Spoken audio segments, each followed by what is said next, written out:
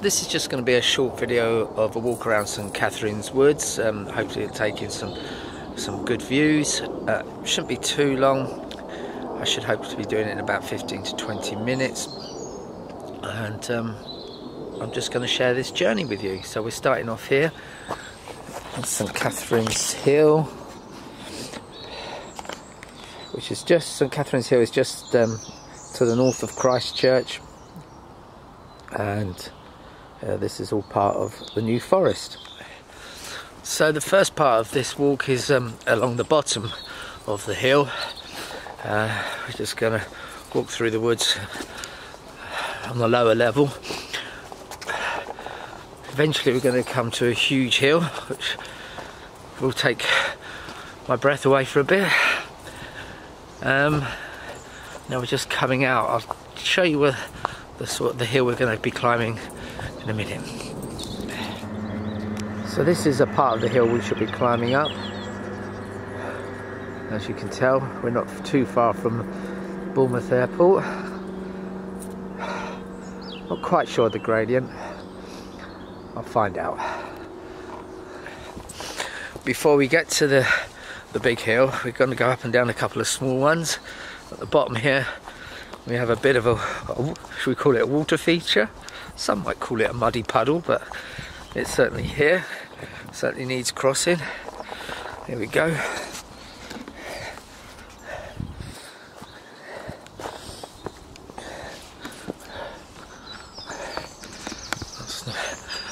We managed to cross that vast expanse of water. Okay, this is the hill we shall be climbing up now. It's not quite Mount Kilimanjaro, but I'm sure by the time I get to the top I will be completely and utterly out of breath. So we're about just over a third of the way up this huge hill. As you can tell, as you probably hear, my breathing is getting quite heavy. Well, we're nearly at the top now. As I say,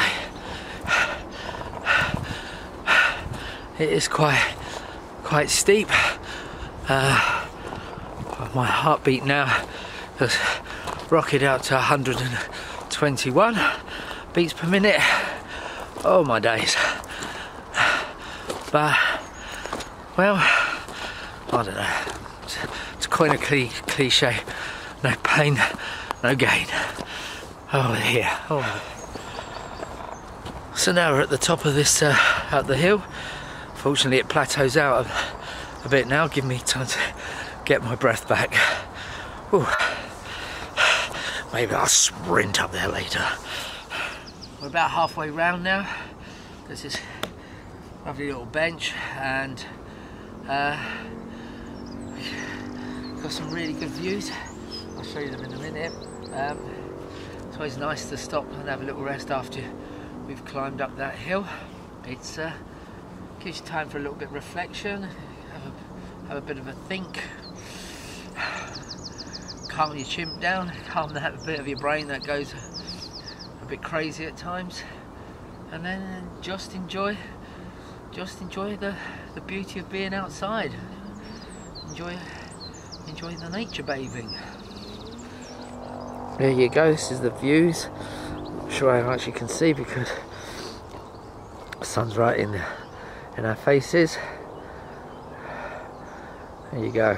I'm not sure if you can see the masks in the background there. No, I don't think you can. So this is the part. This is why we come up here. This is the viewpoint. I shall show you. Beautiful views of the national grid, but as you see, it is a pretty spectacular sight. So this is the view from the top. It's we're facing north. You can tell it's quite spectacular views. Somewhere in the distance up there is Ringwood. Not sure if you can probably see over there.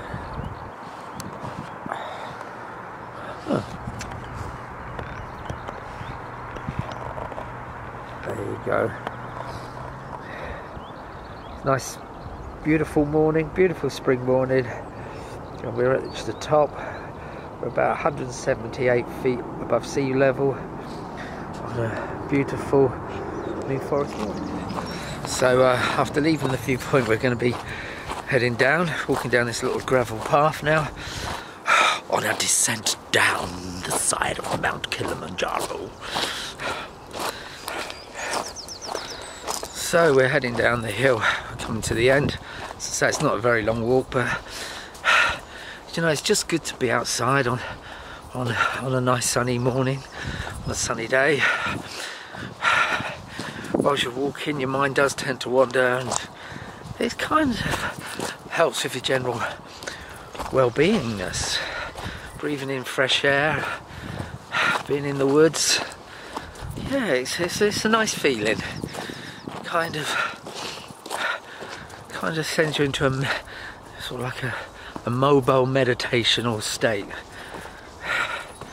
Relaxes your mind.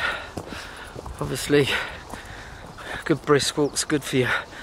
A good form of exercise, low impact, and it's really just part of the whole outdoor experience. It's really cool.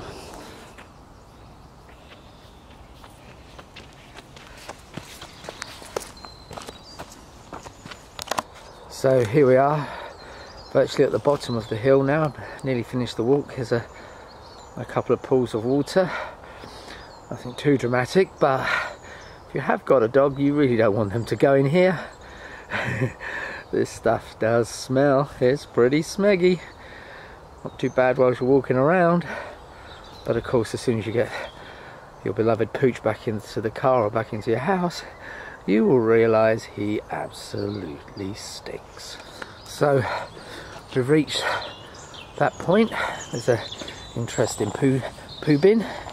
I think it's meant for dogs. I don't think you're supposed to just sort of sit down in it and have a squat and have a quick one yourself. So this is where we started. All in all, it's taken just over 20 minutes, 25 minutes. Yeah, a nice little walk. The hill makes it a little interesting. So it's a very steep hill. I hope you've enjoyed this. I think if it works out, I shall be doing some more.